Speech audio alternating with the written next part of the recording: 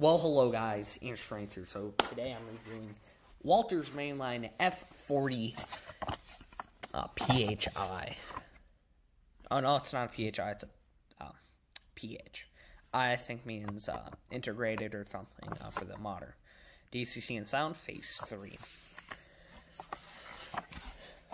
This was an older run, but I've actually brand new 15 minutes of runtime on my own parts.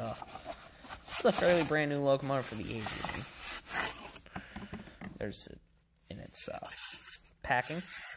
Now, Walthers did it where you can just kind of pop it in your hand.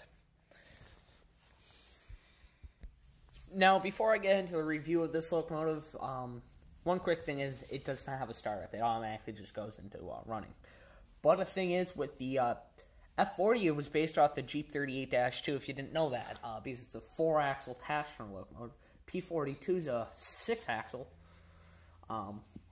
I like the F40s more, but then the Siemens Charger with their horns, I love them. So here is it from no power to power.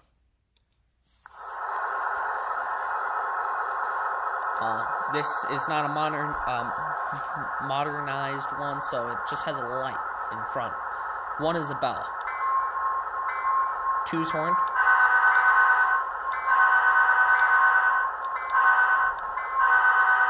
With a beautiful K5LA first gen. 3 is the short horn. 4, 5, 6, 7. No functions. 8 mute, 9 no function, 10 light. There's the rear light on here.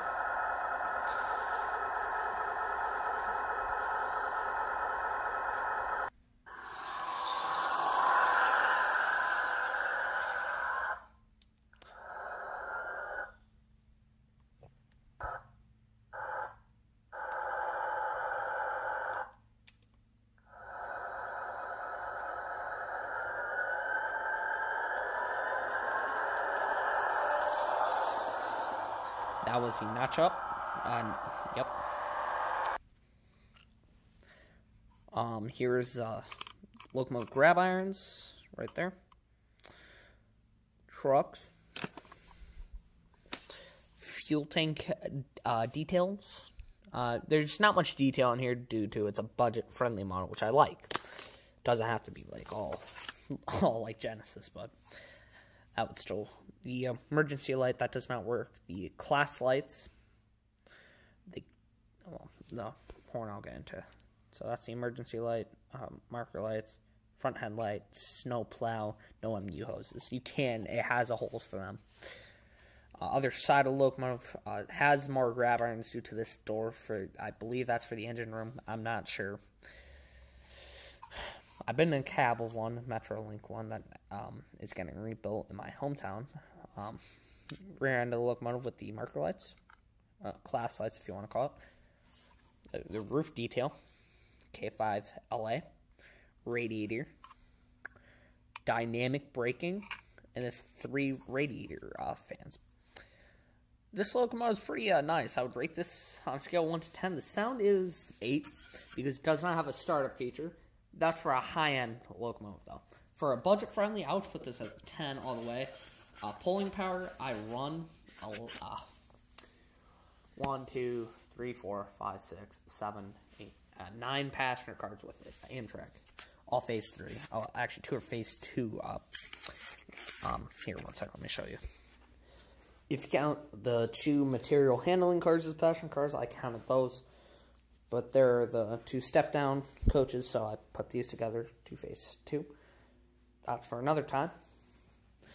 But I would put the sound features on there as, like, everything's a 10 for a budget-friendly.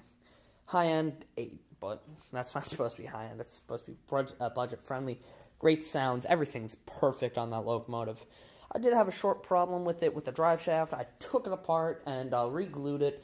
If you do have that thing, you just have to take off the shell after unscrewing it to get 4-wheel drive, 4-axle drive on the locomotive. That really helps when you're pulling heavy freight, not freight, passenger, but actually, with the surplus of F40s, they did become into freight. So did the Go Rail. But I'm going to take off, guys. See you next time.